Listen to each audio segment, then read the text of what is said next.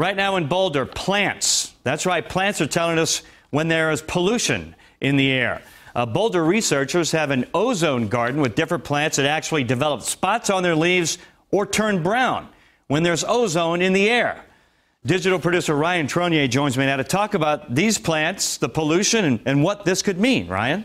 Yeah, Lionel, this is fascinating. Why don't we take a quick peek at some of these plants? Look at these guys. Just like you said, they spot and turn brown when pollution is in the air, specifically ozone. Now, these plants are from the Ozone Gardens in Boulder. One garden is located at the National Center for Atmospheric Research, and the other at the CU Boulder campus. Now, Lionel, some plants are hypersensitive to ozone. It kills their chlorophyll and turns their leaves brown. So when you see a garden like this darken, it means you've got unusual amounts of emissions in the air. Now, I spoke with one of the garden co-founders. Her name is Danica Lombarzi, and she says that ozone directly impacts our breathing.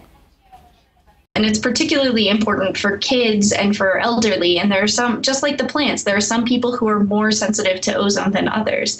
And so if people are sort of keeping track of the ozone garden and when they're seeing damage, they might have a better idea of why they've been having trouble breathing, for example.